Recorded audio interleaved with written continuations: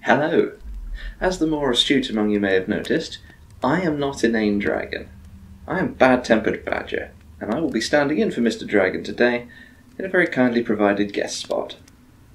In the wake of recent events, I thought it was time to revisit the subject of freedom of speech. Freedom of speech is the right of people to express their opinions publicly without governmental interference. The concept has existed since at least the 5th century in Rome and ancient Greece, and is widely recognised as a basic human right and one of the central pillars of free society. It is also the reason we are able to create the spiciest memes. In a democracy, it is vital that the people are able to speak freely. Ideas must be thoroughly discussed, challenged, tested, and double-checked before they become societal norms. An idea that can stand up to the scrutiny of an entire society is far more likely to be correct than one that's acceptance is demanded by authority. Your choice is not free if you are not free to hear all available facts and opinions, even the opinions of that one relative whose words always smell of whiskey.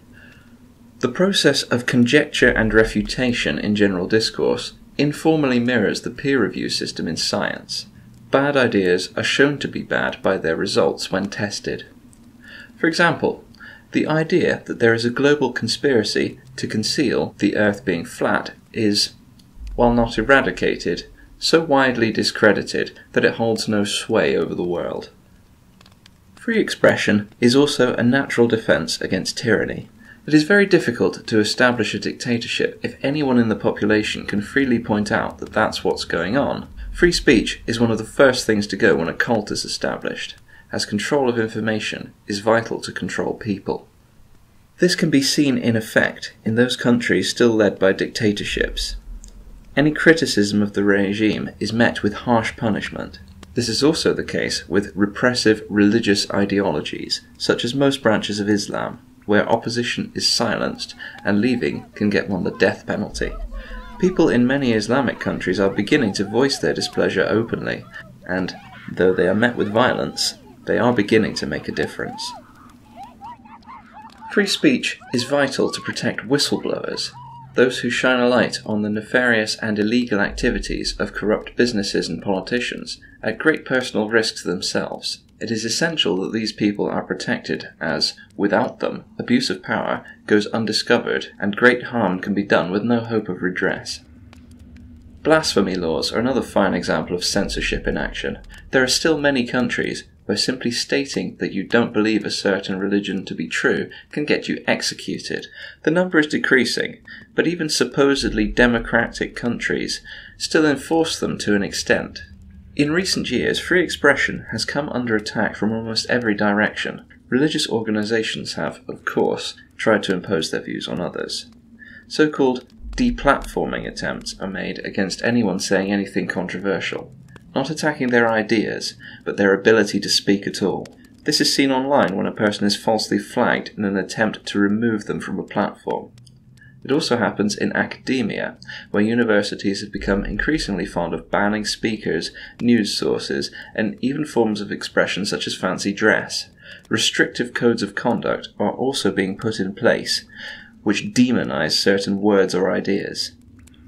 Another worrying example is the mainstream media, which has often apparently avoided any speakers with opinions that differ from the current norm. Discussion of religion, sexuality, race, politics, or anything else that could be considered objectionable is stifled, ignored, and decried as bigoted and dangerous. Strangely, this has been coming from supposedly progressive media sources. Saying an idea is offensive is not an argument. It is used to close down a conversation before it starts and avoid having one's worldview challenged. It is a very cult-like tactic, similar to how Scientology would use any means to discredit those that left its fold to prevent damage to its reputation. Any restriction to free expression must be fought to the end. Without the right to express any view without fear, society will find itself on a quick downward slope.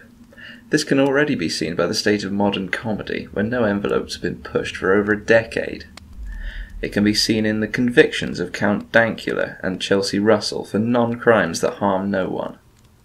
It is the duty of every free-thinking person to protect this most basic right, because after all, if we're not able to say what we think,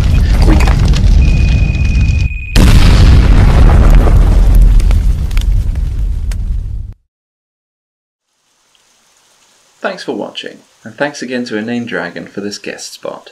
If you haven't found my voice too boring, please feel free to check out my channel, Bad Tempered Badger, which hopefully he'll have linked in the description. I talk about various topics, hopefully some of which you'll find interesting.